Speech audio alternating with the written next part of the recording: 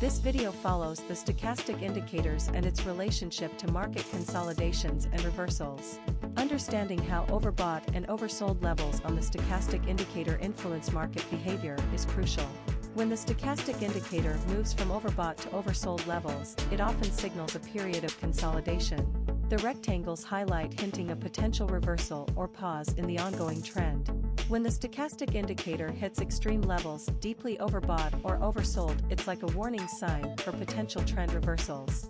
This rectangle marks where the price direction flips, often aligning with the stochastic indicator signaling a change in market sentiment.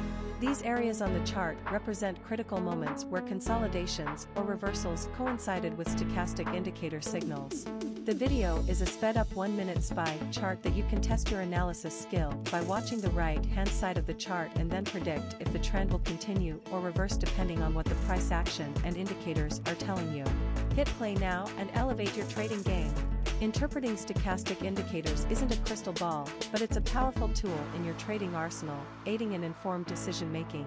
Don't forget to like, subscribe, and hit the notification bell for more insights on mastering indicators. Happy trading!